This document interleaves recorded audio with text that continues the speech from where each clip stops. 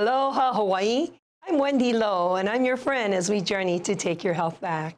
We are coming to you live from downtown Honolulu from the studios of ThinkTech Hawaii. ThinkTech Hawaii brings you topics from 45 very colorful show hosts with very diverse backgrounds.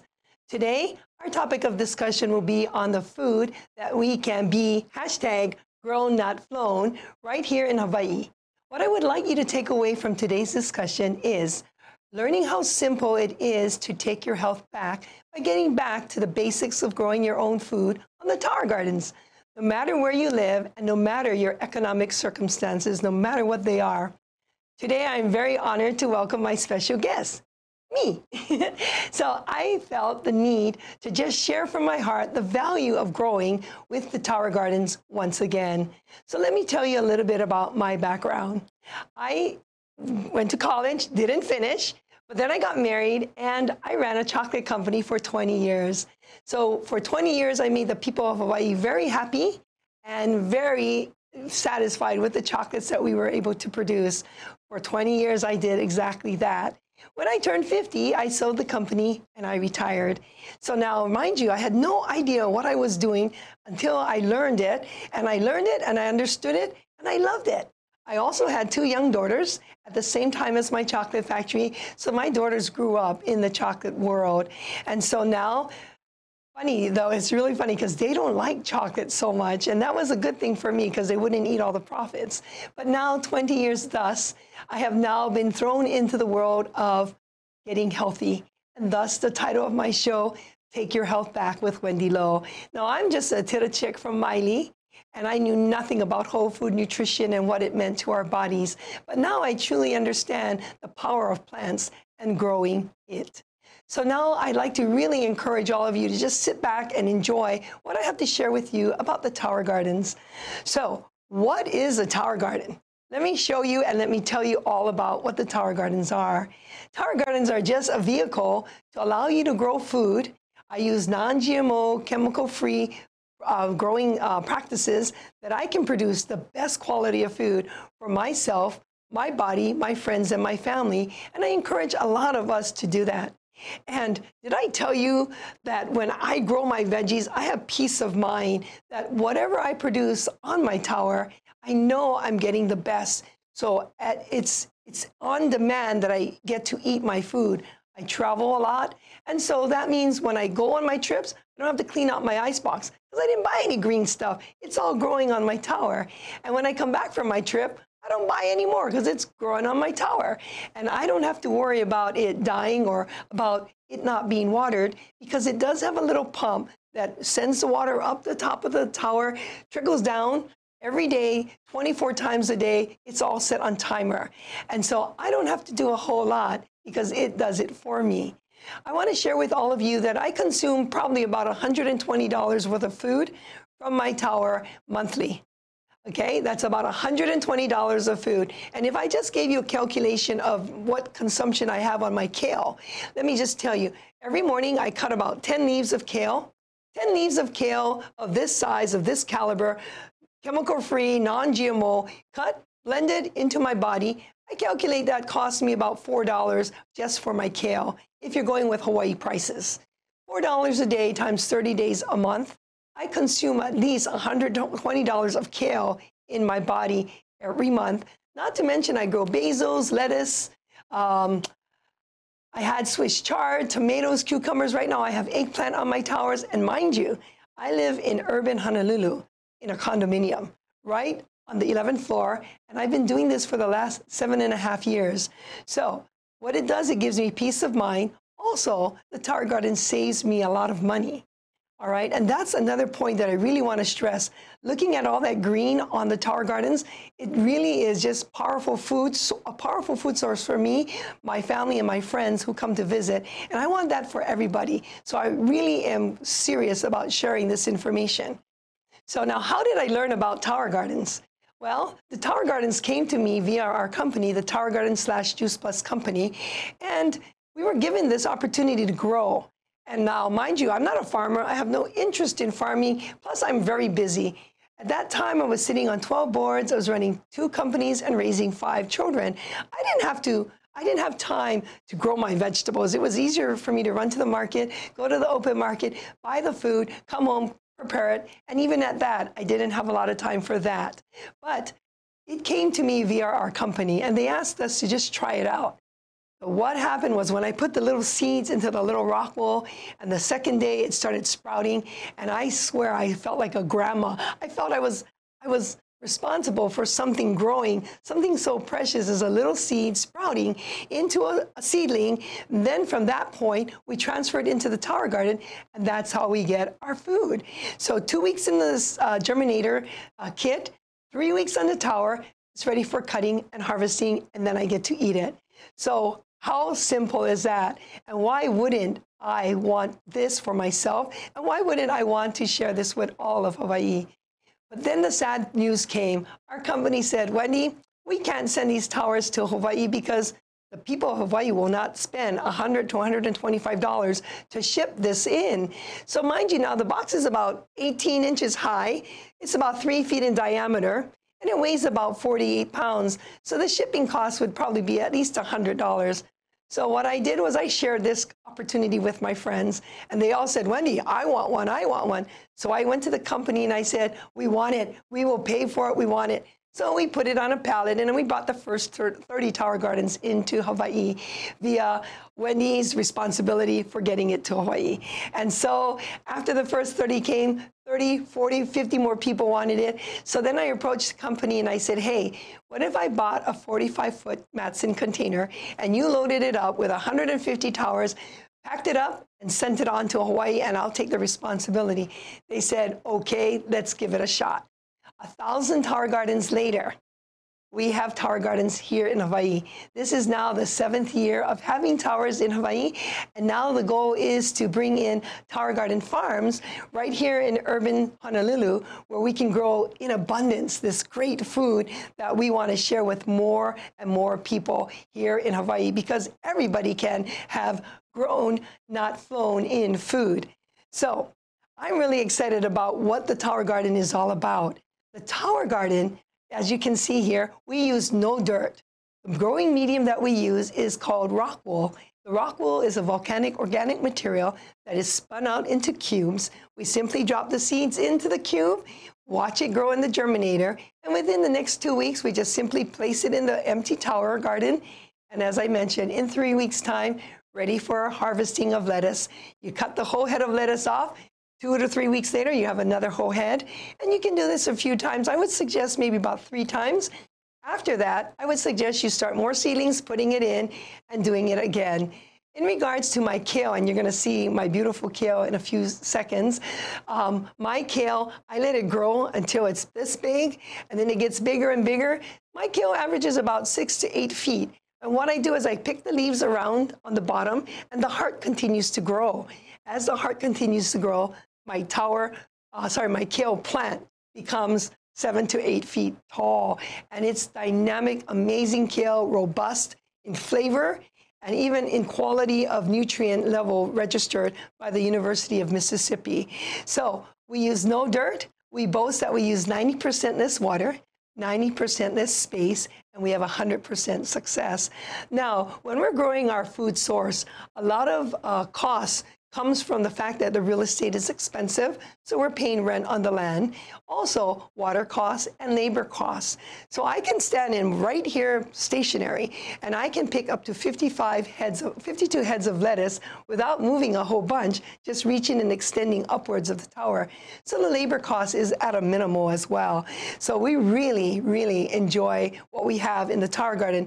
And I also want to mention, our tower gardens are made not with PVC plastic, but with food-grade plastic. So this means no toxins will leach into the water, into the plants, into my body. It's also UV protected twice. So that means it can sit in the hot of Makaha, or in the desert of Dubai, or in Mesa, Arizona at 120 degrees. It won't crack or chip. My towers have been sitting on my balcony for the last 7.5 years. No cracks, no chips.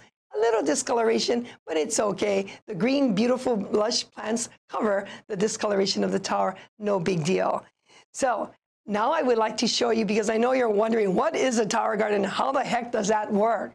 I have a little video here that will explain my animation how the tower garden works. So let's enjoy this.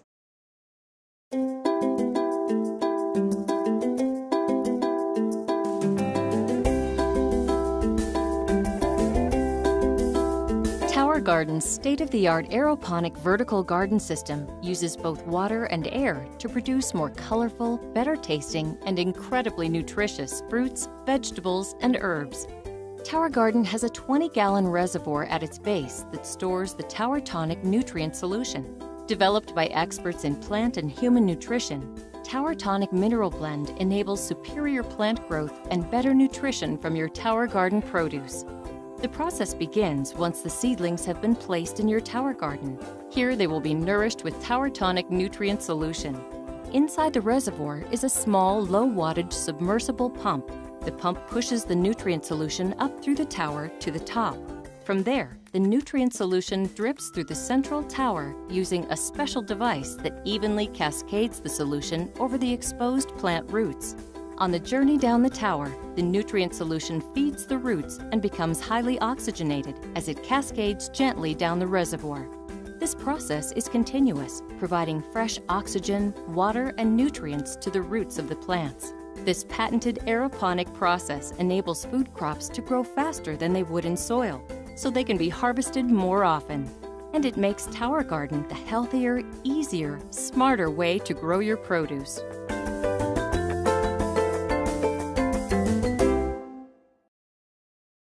See how simple that was? And it's just as simple as that. Let me tell you, if this chocolate maker / housewife can grow and be very successful, you can too. That's how simple it is. So now that you've seen the whole idea of the tower gardens, let's just take it from the beginning. All we're gonna do is show you the seedlings. As I said, we put little seeds into the rock wool, and then the rock wool sits there wet with water, and the seedlings start sprouting. And this photo right here is about, I would say about 2 weeks old. And so after this stage, now we're gonna take each of those little rock wools and then we're gonna place it into the tower garden. And as you see in the next slide, those are about 2-week-old seedlings that we place into the tower. And then we're gonna just let it be. We're gonna go on there, love on it, breathe air into it, breathe life onto it, and just let it grow. So that's all you have to do. Everything is in the kit. You're just going to add water and love, and then you add the water, you add your tonic, and it kind of does the rest. So it's kind of dummy-proof. That's why I'm so successful at it. And I want that for you too, because if Wendy can grow it, you can grow it too. And I'm very serious about that. And people ask me, what kind of seeds do you use, Wendy? I would suggest using non-GMO seeds, USDA grade organic seeds, and it's all listed on the seed packs. So you can choose what you want to grow. And they ask me, does it have to be organic seed? It's totally up to you what you want to grow. You can grow whatever you want as long as it's not a rooted vegetable, as long as it's a leafy veggie that you can get the seeds for it. You can do what you need to do. Some people also source hardware stores where you have the little seedlings or the plants. And what they do is, I personally don't recommend it, but if you need to start this way, it is fine. Just take the plant out of the pot. Then you need to submerge it into water and wash all the dirt, all the vermiculite, everything foreign off of the root system. And then I would actually spray the plants with our organic means of pesticides, which we usually use Dawn, diluted with water and some vinegar. And we would spray to make sure all the contaminated bugs will not be transported into the tower to affect the other plants. And so that's simply how I would do that if I had to do it that way. Otherwise, I truly enjoy getting the seeds, sprouting it, looking like Tutu, grandma, to these babies, and then from that point, transplanting it into the tower. And that's truly, truly how simple that is. So we're gonna take a 60-second break right now, and we're gonna come back with my fabulous, fantastic kale that I wanna show off to all of you. Aloha. Hi guys, I'm your host Lillian Kumick from Lillian's Vegan World. I come to you live every second Friday from 3 p.m. and this is the show where I talk about the plant-based lifestyle and veganism. So we go through recipes, some upcoming events, information about health, regarding your health, and just some ideas on how you can have a better lifestyle, eat healthier and have fun at the same time. So do join me. I look forward to seeing you, and aloha. Aloha.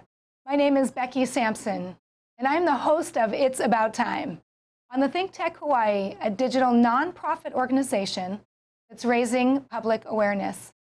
Join us on Wednesday at 2 p.m. where we talk about real issues. Some of the topics will include entrepreneurship, health, life skills, and growing your business. So once again, this is Becky Sampson on It's About Time on Wednesday at 2 p.m. on ThinkTech Hawaii. Mahalo.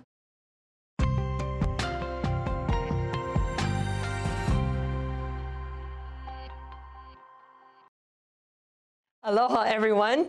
So as we left you earlier, the first part of the show truly just spoke about the Tower Gardens and what it does, how it works. So if you missed the first part, go back and watch it and you'll see exactly what I'm talking about. I'm just really excited because I want to share with you Wendy's crazy kale. And this kale is truly out of one tower. I must have on that tower probably about 8 plants of kale. And that's my favoriteest thing to grow. I grow lettuce and basil and all the other fun stuff, but that kale is really what sustains me. A lot of calcium, proteins, nutrients that my body needs daily. And so every morning for the last 7.5 years, I have been going to my tower, cutting about 10 leaves, putting it in a blender, making a smoothie concoction, and putting it into my body, fueling my body to be able to perform at its best for the last 7.5 years. And truly, I have never bought kale a day in my life. And the reason for that is I hadn't eaten kale until I started growing my own. And so kale just wasn't something that us locals would go out and buy. You know, like Manoa lettuce was a daily staple for us. Kale, it just wasn't. And so now that I'm growing it, I focus on growing the best quality of kale. And I want this level of food into all of our bodies. And so we just really want to take health back. And how can we do it? The Tower Garden is just a part of the solution to taking your health back because we're growing non-GMO, chemical-free, cut to body fresh. And so that means my kale smoothies are just about 5 minutes old before it enters into my system, performing for me how I expect to perform at daily. And I'm going to say to you that this is my 60th birthday year. I'm very excited because at 60, when I'm surfing with those brothers out there and they're like in their 20s, Auntie Wendy can keep up, and that really matters to me. So I want that same level of performance for as many of us as possible. So when we grow old gracefully and with a lot of vim and vigor, and that's what I want for all of us. So not only can the Tower Gardens grow kale, but it can grow basically anything. We have peppers, we have eggplants, we have tomatoes, watermelons, cucumbers, cantaloupes.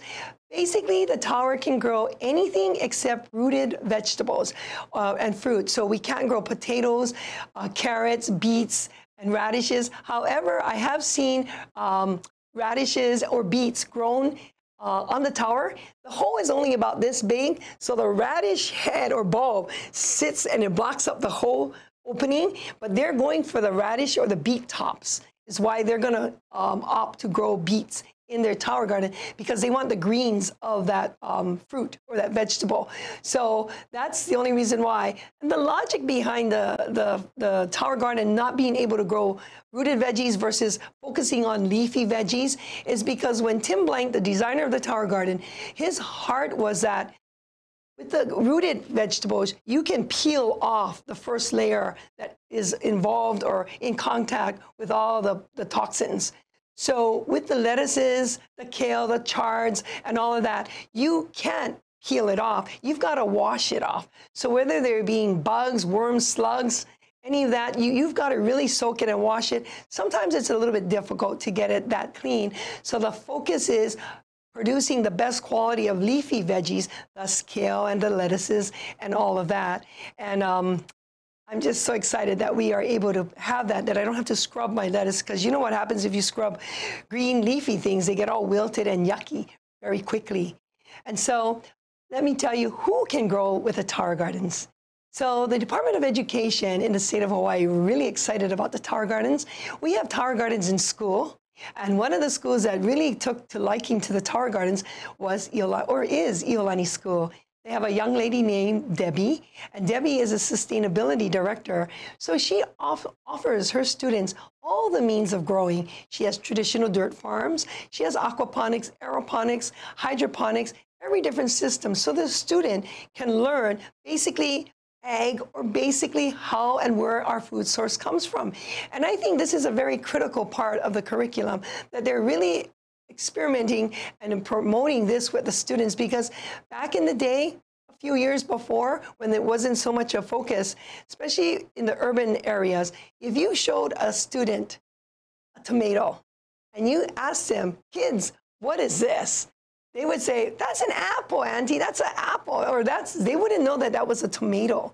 And the reason for that is, if you're not involved with farming, some of these students only see tomatoes as far as ketchup, salsa, and they never saw the tomato in its entirety, in its wholeness. And so by allowing them to grow in the school system, you're really giving them the opportunity to enhance their quality of life, because you know for a fact, and I know for a fact, if they grow it, and they're involved with that process of it growing, they're gonna probably eat it.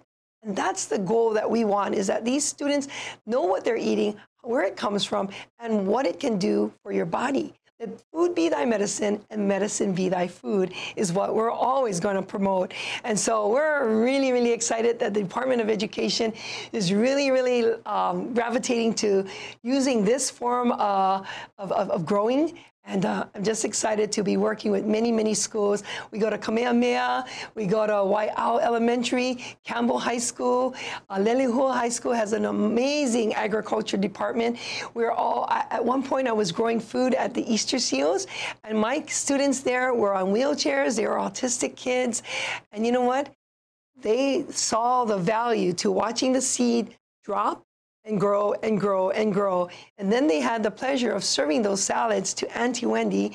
And then when I would turn around, I would see these kids on wheelchairs and the kids with autism, they were actually eating it. And that was such a joy for me. And this is one of the reasons why I will never stop promoting grown, not flown. And especially when all walks of life have this opportunity, whether they're the kupuna, where the kupuna could not bend down to the ground at this age in their stage in their life, now they can grow vertically. And it makes sense. And then the keiki can grow on the lower end, the kupuna can grow on the higher levels of the tower, and then they can have intergenerational community around the tower gardens. That to me is valuable, when we can bring all these different components where everybody of every age bracket, every economical status in life, everybody can come along and eat the best quality of food for themselves, as well as all the people they want to promote this with. And so for that, I am very excited. As I mentioned earlier, I live in a condo. I probably have about 3 or 4 tower gardens on my lanai, and they're thriving. I have sunshine because my apartment faces the west. So I have sunshine from about 2 in the afternoon to about 5:36. And that's sufficient, because you saw my kale. That's the sunshine that it gets up there in my condo. And it's very happy, and it's very nutritious for me, and it makes me very happy and very healthy. But I also have a tower garden in my apartment, and that's because I like to show off the indoor lights.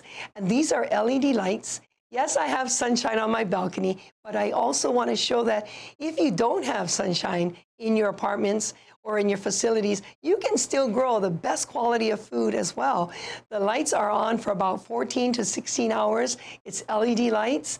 The good thing for me is I live in a condo high in the sky, and I actually have the penthouse. So my penthouse looks like a spaceship because it's all lit up with these 4 LED lights.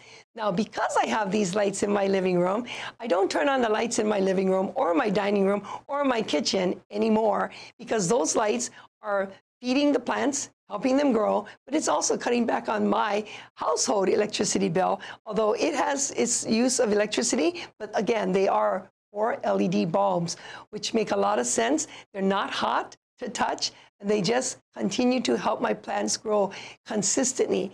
And I might even add that the tower garden lights, these LED lights, actually have a consistent level of rays going into my plants. So it does even better than just sunshine, because sunshine sometimes is not there.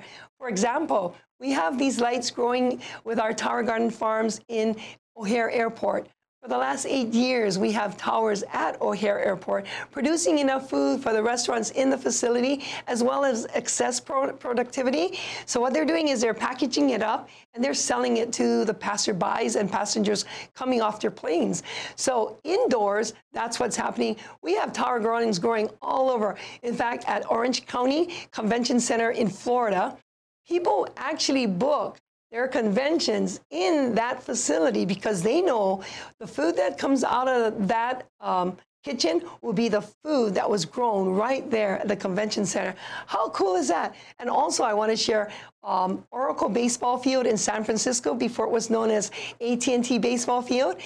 They also have tower gardens right in their end zones where they're offering their patrons freshly grown food. So instead of just eating hot dogs, hamburgers, and popcorn, you've got fresh produce that you can serve up to your bodies.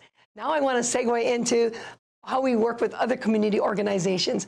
Every Boys and Girls Club in the United States will have an opportunity to have a tower garden given to them by our company. And there are over 4,000 Boys and Girls Clubs in the U.S. So if you know anyone that is passionate about growing and would love to help the Boys and Girls Club, let us know, and we can help to get that tower garden to the Boys and Girls facilities. And now I would like to introduce the brainchild behind it all. This is Tim Blank. Tim Blank came to us again in January, and he's here to help promote Grown Not Flown. So here he was at the CIP, Culinary Institute of the Pacific, where we were implementing tower garden farm and growing food that the students will be able to grow and watch and then pick and get it to the different restaurants on campus. How amazing would that be that we can actually do that right there on campus, as well as what they're doing at like Colorado University and many other universities, USC, UCLA, they're all doing that. And so we want to be right up there with the other colleges of the nation. So as promised, I want to share with you why I'm so passionate about this tower garden and why it makes so much sense. This right here is the rat lung worm, little gray, black, brownish snail or a slug that has been infiltrating our big island of Hawaii. I was on the phone the other night with my friend. She's a vegan, but she will not eat anything that is grown from that island, especially because she has been affected and afflicted with the rat lungworm disease. When I heard this story, I said, you know what, we got to get this message out. The rat lungworm should not be able to climb up the tower garden, the base, as well as the tower. And if it does, because they have so many, I would suggest that you put copper tape around the base or a roll of pennies around the base so that the slugs, the snail slugs won't go over into the tower, into your plants. And I strongly recommend that. And this is the exact reason why I'm doing this. They're not reporting it on TV. But there are so many people right now suffering in the hospital with this disease. And once you get it, it shuts down your whole immune system. And I don't want that for any of us, especially our keiki. So tower gardens make a lot of sense. And as I wrap things up, because we're running out of time, I just want to show you again, these are the perfect, beautiful tower gardens. We're growing food for all of you, for all of Hawaii. I believe every tower, every home, every lanai should have a tower garden within their reach. And that means the best quality of food for all of us. So remember, hashtag Grown Not Flown. And I want this level of living and life for all of you out there. If you have any questions, just give us a call. Aloha from now, from ThinkTech Hawaii. Aloha, everyone.